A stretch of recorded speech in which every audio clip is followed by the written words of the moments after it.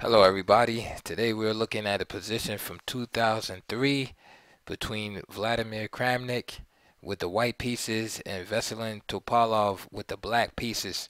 Now most of you are familiar with these two players, so briefly, um, Kramnik was world champion and was basically the man to beat the man, who at the time was Garry Kasparov in 2000, ending his 15-year reign as world champion.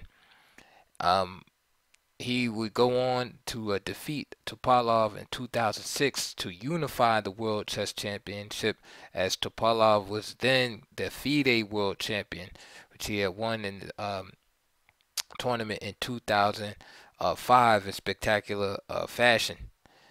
Um, Topalov uh, was a strong player in his own right, and at one time probably one of the top two players in the world.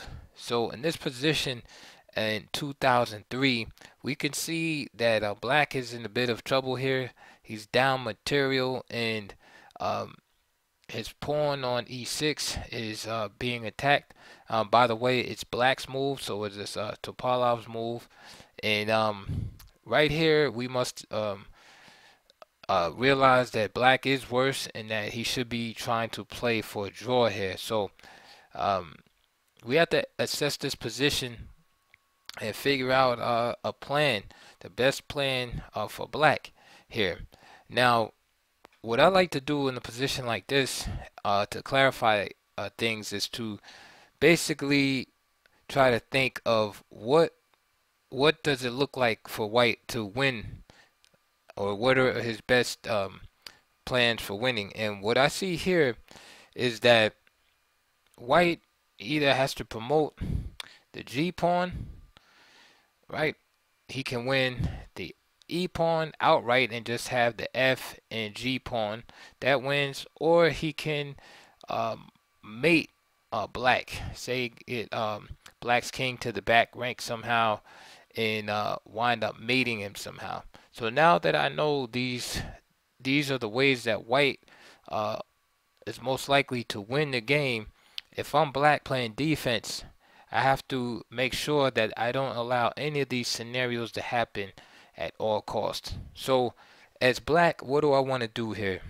Well, I want to definitely stop the G pawn because the G pawn is unopposed. So that's like my main priority. Two, I would definitely uh, not want my king cut off from the G file, right? Because the pawn must be stopped. So I have to make sure my king is at least on an F or G file, right? So that it's not cut off. I need to be able to oppose the pawn. Um, Say 2A would be to trade the F pawn for the E pawn if possible, right? It's not, um, it's not like the major part of our plan, but if we can trade the F pawn for the E pawn, it definitely make our job easier as there's less material on the board. We definitely just don't want to drop the E pawn for nothing. I mean, that would just be tantamount to resigning. And the third thing is we definitely cannot get mated here. So with these three ideas in mind that White is trying to do, either get mate on Black, promote the G pawn, or of course just win the F pawn outright. Let's see how Topalov attempts to draw this game. So I'll show you how the game actually went, and then I'll show you a few variations to illustrate those plans. So in the game, Topalov of course protected the pawn, played King D6, and notice how he's creeping over to the king side, because that pawn on the G file must be opposed.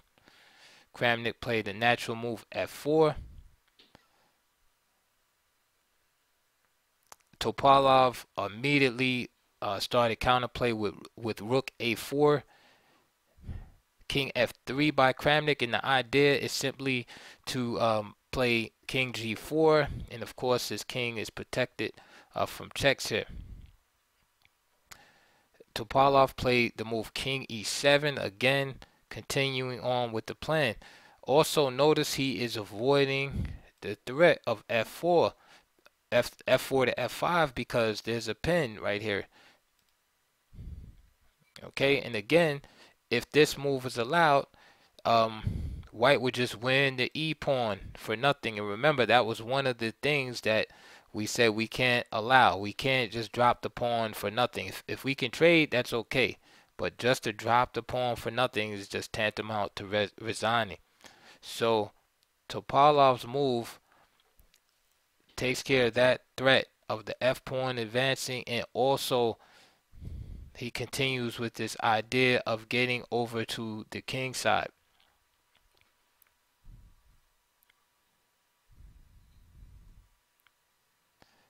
Rook g7 check, and king f8. Again, not just to be attacking the rook. Of course, he's not going to win the rook. The rook will just move. However, he moves to f8 again because he realizes he has to be on one of these files in order to oppose these pawns.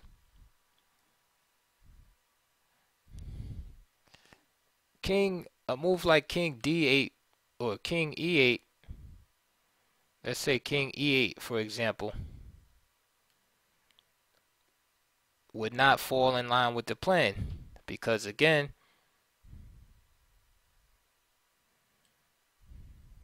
move like g6 for example, and let's just make some random moves. Rook a1,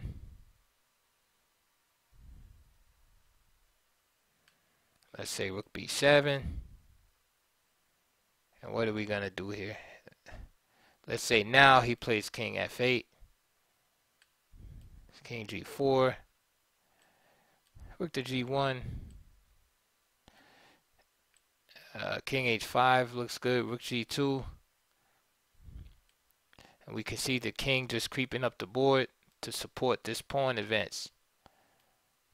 Rook h2 check, king g5 is kind of like the only move. Rook g2, now the king comes this way, and we can see in this particular variation, let's just play rook g1. We can see in this particular variation that black just simply gets mated. The pawn is advanced too far, and he just gets mated here. And this is again one of the variations or one of the ideas that I spoke about, that one of the ways that white could win. So I just wanted to show you the possibility there. Okay, black has to be very careful about letting the pawns get advanced too far in a position. So this is why, going back here at the rook g7, Topalov plays the move king f8, right? He gains time, of course, and he moves over to oppose the pawn. So rook b7 is played. Now, let's say white tried the same. Well, we got to let's give black a move. So let's say black plays rook a1, and now let's say he did a silly move here, g6. Well, obviously there's no way to protect this pawn now.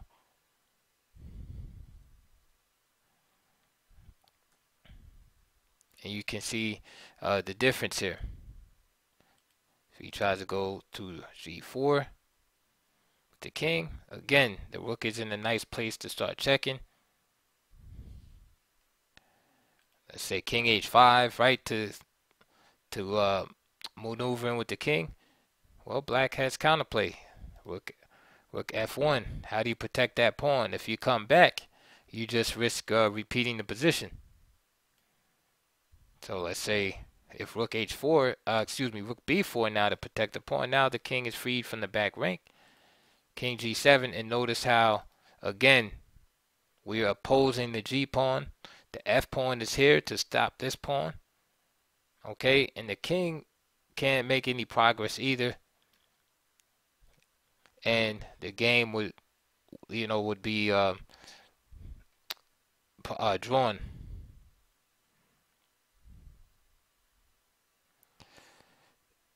So rook after rook b7, Topalov did not play this move rook a1.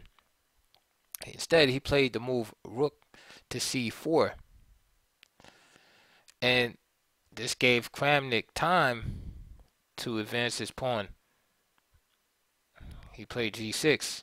Notice in our previous variation where the rook was on a1, the black rook, that is, was on a1, after g6, he could just swing here and attack this pawn. There was no way for white to protect it. But after rook c4, there's really no purpose to this move, as it kind of wastes time. I've been looking at this position for a while, and this move is not really not too good here. And so after g6, right, Kramnik just basically had a free move to do what he wants, and so he advances the pawn. So now things become dangerous for black here. So rook c1 now, but again, timing is everything, because now Kramnik plays king g4, and notice, say after rook g1, then the king can protect this pawn. So Topalov plays rook c5 with the idea of keeping the king cut off here. Kramnik finds a brilliant continuation and plays rook f7. So now black is faced with the dilemma.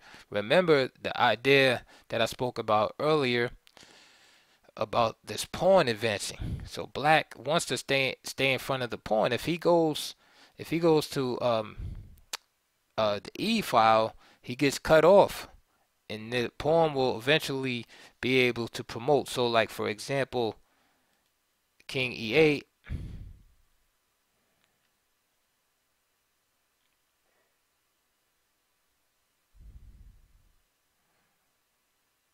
And let's say f5, for example.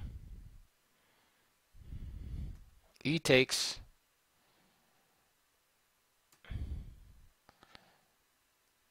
King g5 is one winning possibility. And let's say rook c1, king f6.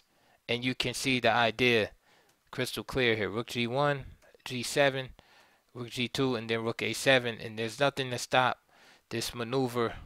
Rook to a7 followed by the queen here. And notice it's because the king is cut off here. So that's what happens on king e8. So on king g8, the problem with this move is now black runs into the second half of the dilemma here, which is rook f6. And remember, I said you can't just drop this pawn, because now white will have two pawns for nothing. So how do you protect that pawn? With the king over here, so all you can do now is play rook c6. The problem with rook c6 is it gives up the blockade of the fifth rank, and then the king can just slide through. King g5, and let's again throw in some randomness. Rook c5 check, king h6, rook c7 again, right, protecting the pawn, g7, and now you have the third scenario that I brought up, which is mate. Black is now threatened with mate. There's really no way to deal with it. Again, like rook c8 to stop the mate threat, and then you drop the pawn, and this is gonna lose. Okay, so you can see with those two losing continuations that Topalov was faced with, you can see that he was in a lost position. So what he chose in his game, he didn't go g8. I'm sure he saw that continuation. Instead, he went with e8. And after e8, Kramnik, he went king e8. And after king e8, Kramnik played f5, and Topalov resigned here. Why did he resign? Well, if he takes here, he takes f5, then just simply rook takes f5, and then we had this scenario where the king is cut off here. So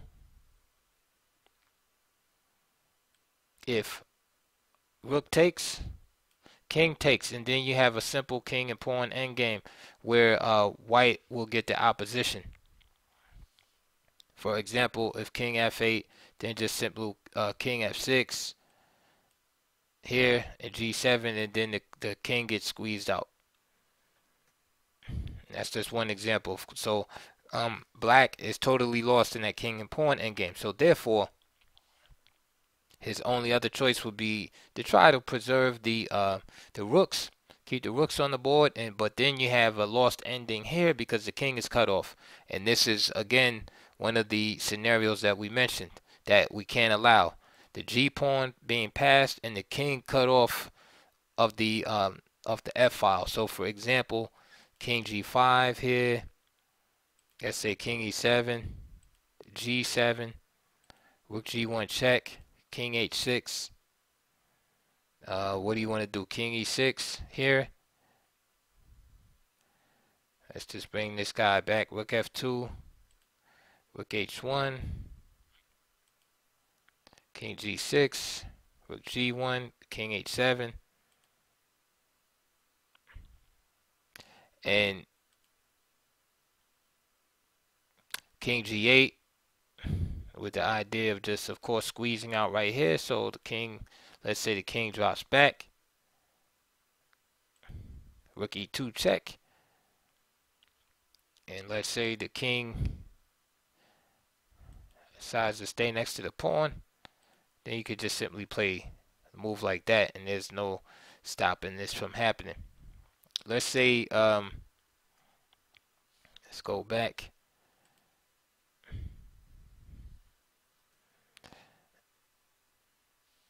Instead of king f6, the king decides to say go to d7. Then you have the king cut off by 2 files, and then you can set up your classic, Lucena position.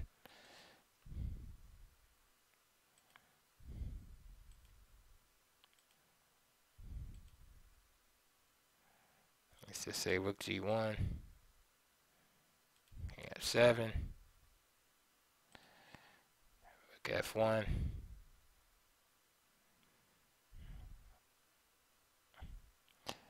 You just come to g6, g1. I like playing around with this f6, rook f1, and there you go. Your classic Lucena position: rook g1, rook g4, and then this guy's gonna go home. And that is why Topalov had resigned after this move, after king e8 and f5, because he would go into this totally lost king and pawn endgame, or the rook endgame would be lost also, because he fell into one of the 3 scenarios. Like I said, it either was going to be mate, the G pawn is passed, can't be stopped, or he gets cut off from the file. So the final question we have to ask here is what did he do wrong? And what he did wrong here was Topalov played this move right here, rook c4. This was the losing move. And the reason why is because it gave Kramnik this extra tempo to advance this pawn and then bring his king behind, generating threats. Once the threats were generated, forced Kramnik into a dilemma where he had to move his king either away from the pawn, allowing one of the scenarios whereby he was cut off from the file and the pawn could promote, or if he moved toward the pawn and opposed it, then he would have been eventually involved in like a mating situation, right? And that was because the pawn was allowed to advance to g6. So there's one move right here by Topalov caused his downfall. Again, the correct move here is rook a1, or he could even check here also.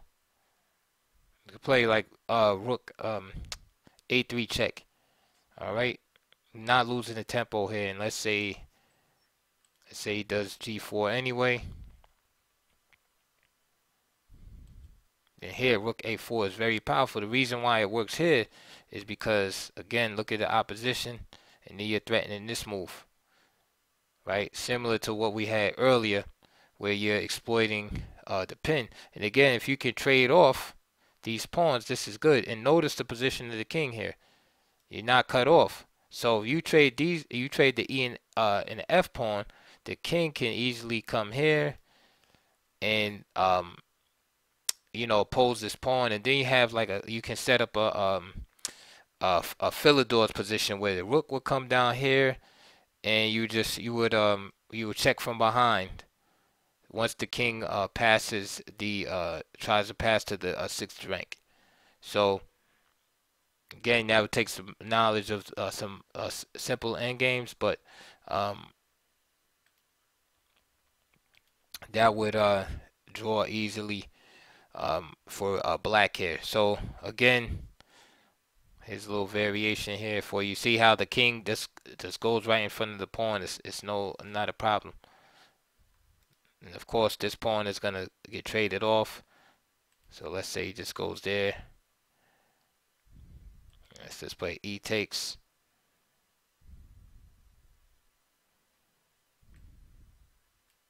Let's threaten mate. Of course, rook a6.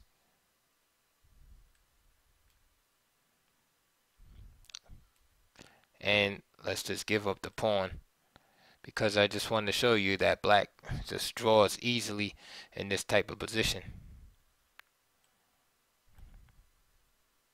And you can just check from the back rank all day. There's really nothing that